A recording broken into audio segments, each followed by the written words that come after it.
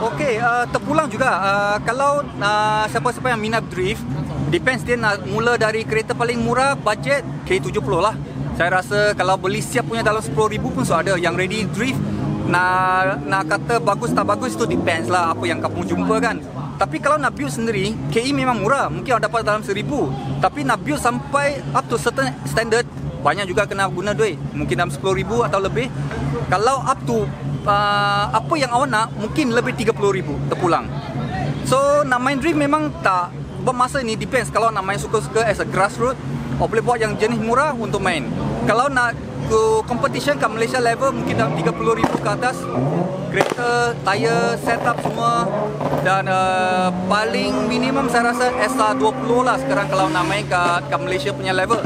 For AG boleh, NA boleh, masih boleh. Tapi mungkin lebih struggle sikit kerana kalau compete dengan 2J, kan macam mana nak kita compete dengan 2J. So kita kena standby at least competition SA20 minimum lah. Tapi for grassroots, for fun, as a starter, saya memang suggest guna start dengan 4AG. Satu NA, kedua budget, sangat budget. So murah lah, boleh start dari sana. Paling jimat dari tayar, kerana bila pakai NA, tayar dia akan guna yang 13-14, so budget, sangat budget. So mula dari sana, yang dari bawah. Dan mula dengan kereta NA macam K70 atau A86 bagus satu, kerana semua manual. Tak ada power steering, tak ada power, kurang power, semua tak cukup. Jadi itu akan improvekan sesiapa yang ingin majukan skill dia dalam memandu. So itu penting.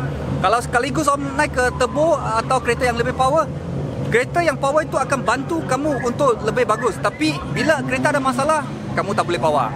So saya rasa start dari NA lah. Memang bagus kalau start dari NA. Benefit dia banyak. Start dari bawah, awak step by step naik, lepas tu akan belajar lagi. Lebih banyak awak belajar lagi.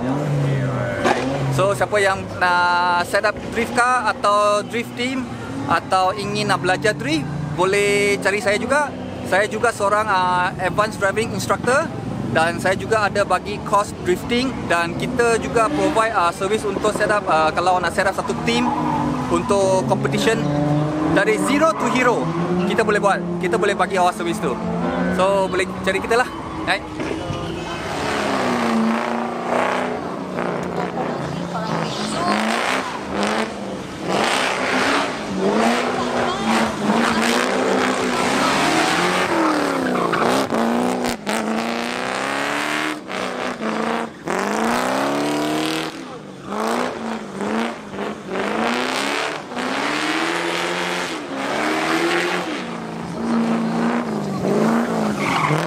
Jangan lupa subscribe YouTube channel saya dan watch my video, share saya punya video, komen sikit, dah tengok komen sikit, dan kita majukan budaya kereta Malaysia dari YouTube saya.